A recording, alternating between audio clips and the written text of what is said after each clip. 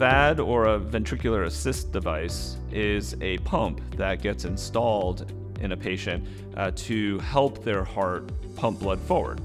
It's necessary when the heart itself is so weak that it isn't circulating blood. A VAD is a pump that has a portion that draws blood out of the heart, and then the pump will push that blood up through a second connection that is in the main artery coming out of the heart. And by doing so, it's essentially creating a parallel pathway for blood flow, one that is mechanically performed so that it can offload the work of the heart to make it easier and more effective.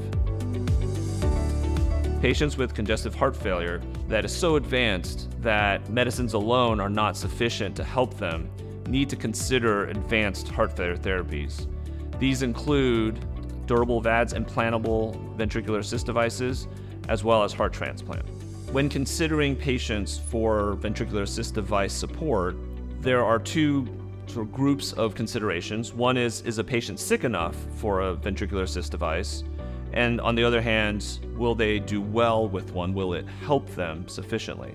We want to make sure that patients are not too sick to undergo a major operation, and so the timing of their consideration for a ventricular assist device is important. After the initial operation for implanting the VAD, patients will be in the hospital for about 2 weeks. Some patients will need time in a rehab center, inpatient rehab center afterwards. Once they get home, it's a matter of getting back to their old routines. And it takes time. Patients have to rehab after a major operation like that. But fast forward 3 months, for some folks even 1 month, they are up and around. They're back to being active. Many folks who are younger, who are still working, are back at work. And so people get the opportunity to do all the things that they wanted to do, which their heart failure was in the way of. Oftentimes, patients, when they first hear about a ventricular assist device, their gut reaction is, that sounds strange, not for me. And that's, again, very understandable. However, as they learn what the technology is, as they speak to a patient who is on a ventricular assist device, it is amazing how quickly they understand that this is something that will help them, that changes their day-to-day somewhat, but is not that complex.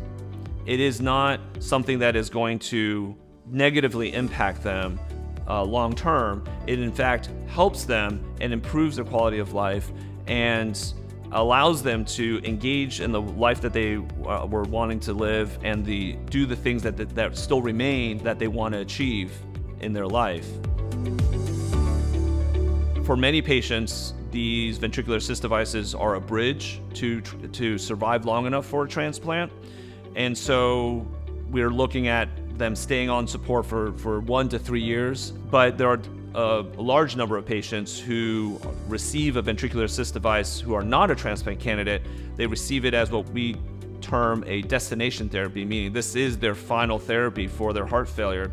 And those patients have been shown to have improved quality of life, improved quantity of life, and can survive well beyond 10 years, depending on their situation. Ventricular assist devices are exciting to me because they are the intersection between medicine and technology. And technology, as with every aspect of our lives, is advancing exponentially every year. When it comes to ventricular assist devices, they allow us to help patients in ways that were unfathomable just a couple decades ago.